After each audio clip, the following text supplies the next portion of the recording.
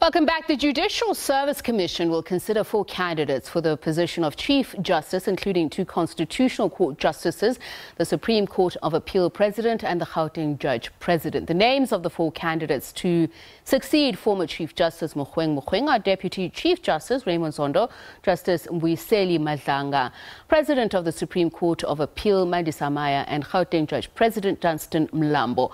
They will now be interviewed by the Judicial Service Commission and considered by leaders of political parties in Parliament. We're joined now by Mafora, Research Officer, Counsel for the Advancement of the South African Constitution, Casac. A very good evening to you and thank you so much for speaking to us. So President Ramaphosa has made his submission to the JSC after considering the recommendations of a panel headed by Judge Naventham Pillay. Now, that panel evaluated more than 500 candidates submitted by the public. But the question is, why these particular 4? What is that in your mind, why they make the cut?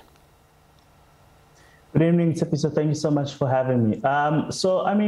When you looked at the list of 8 that first came out of those candidates that met the requirements that were set out by the panel, it was very clear that some of the candidates either didn't meet the criteria for appointment or had some issues around their conduct or their integrity that would ultimately compromise them. So even from the beginning, we saw that there were actually 4 people who were at the very front of this race. And these are the names that emerged from the process that the president can I just jump in there and ask you, is that why the president put forward the names of the 4 candidates, considering the report of the nomination panel? Does that mean or suggest that the panel cut Nelson and Hlophe from that list for that reason? So I definitely think that might have been the reason.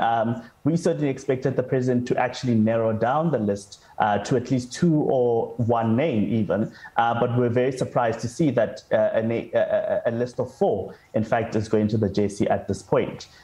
So we definitely assume that the panel removed Judge President Hlophe and Advocate Nelson from the list of 6 from the previous round. So the president gave the impression that he'd very much like public acquiescence or even endorsement of this process. The Deputy Chief Justice of the Republic of South Africa is currently the acting Chief Justice. Does that give him an edge, even though there's some who are vehemently opposed to it? And looking at his qualifications in comparison to others, his leadership positions and extrajudicial work, do you think that he is a few paces ahead, or does he still have to fall under that stricture that looks at appropriateness?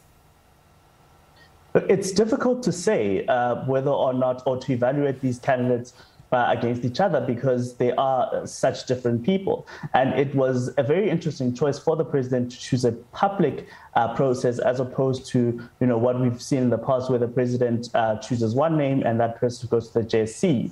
Because what it means is there's something obviously that the president is considering, and we obviously don't know what is in his mind, but clearly that there's something that he's looking for and wants this process to go ahead before he can make his choice. But ultimately, the choice is his, and there's very little that the JSC actually or anyone else can do to change that. It will be his discretion. Let's look at some of the arguments they would then have to look at. Justice Mandisa Maya, for instance, is the only female candidate at this point. Some would argue, isn't it time for gender to be at the foremost of consideration, given the seriously high number of gender-based violence and femicide crimes in this country? Or is that a spurious argument? But she has been director of the International Association of Women's Judges for Africa region and Lawyers Against Abuse patron as well. Sure. I mean, Justice Maya is definitely one of the big contenders. I think, as you rightly point out, we have never had a female Chief Justice.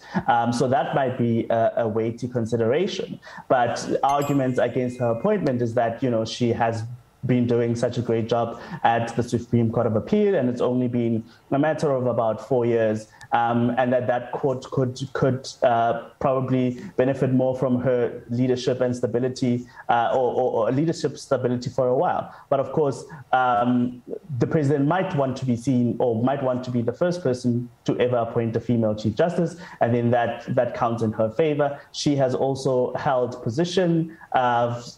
leadership positions, as you say, outside of the judicial space. And so there are a lot of factors at play here, and you can see that the president is trying to buy some time, because this is a very difficult situation, decision to take. Let's look at the other two candidates. There's been some objections to Judge President Dunstan Mlambo's candidacy. Were they fair comment? And what about Justice Madlanga? Why do you believe he made the cut? What is special about him? What characteristics does he bring? Right.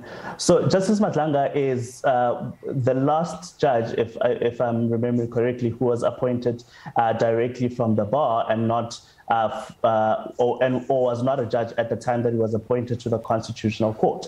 He also was one of the youngest judges to be ever appointed in the country before his resignation, and he had quite a stellar career after leaving the bar. And so he's highly respected within the profession and by his peers, and quite a strong jurist as well, with a broad knowledge of the law and experience. And so there are certain qualities in each of the candidates that you may actually want in one candidate, but of course that's not possible. At the end of the day, you have to weigh those out and decide which ones are important to you, and that's what the president will have to do. And what about Dunstan Mlambo?